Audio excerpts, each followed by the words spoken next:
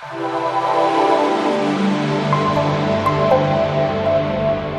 guys, this is Jay Lee, hope all is well. I just wanted to show you one of my favorites that I captured with my ETX90 telescope on September 27th, 2020 at Sequoia Park in Monterey Park. Thank you, John Lauro, for helping me capture this one.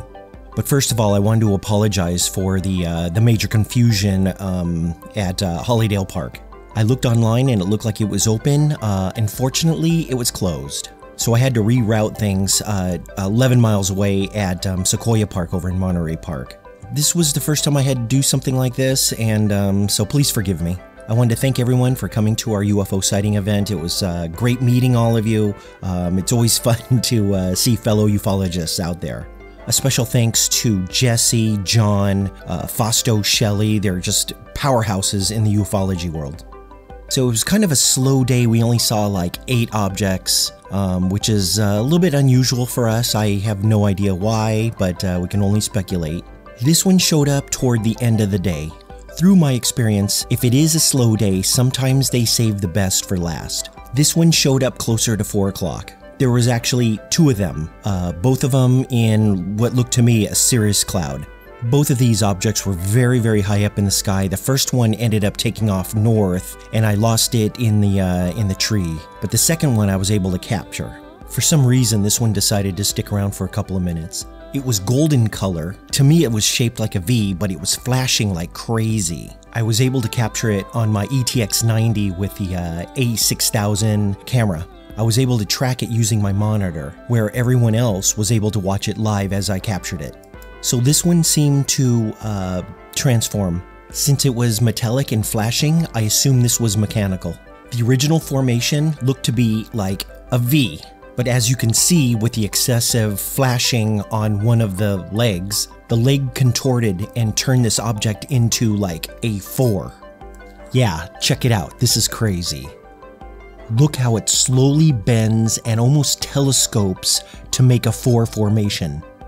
Then you'll slowly see it turn from a 2-dimensional object into a 3-dimensional object.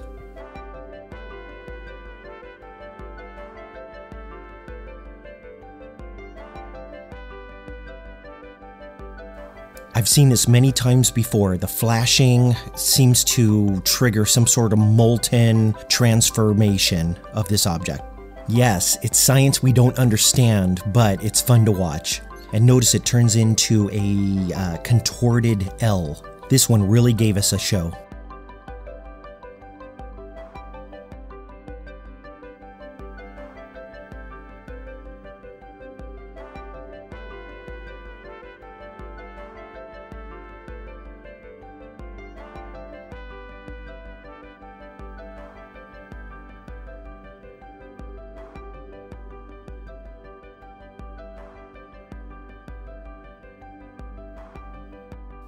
Another thing that I thought was interesting was the sequencing.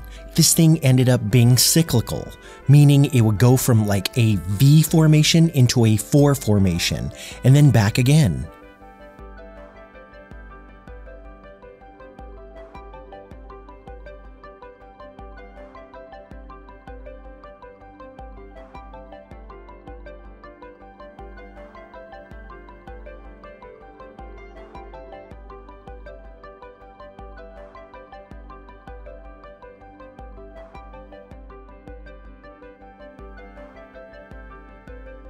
Some people say that this is not a UFO because it doesn't look like a flying saucer. Well, I'll tell you, flying saucers can look like UFOs, but not all UFOs look like flying saucers. Anyway, I hope you liked the video, and I hope you can make our next UFO sighting event. Please join LA UFO channel on meetup.com, and we'll let you know when the next UFO sighting event will occur. Alright, I'll see you guys next time.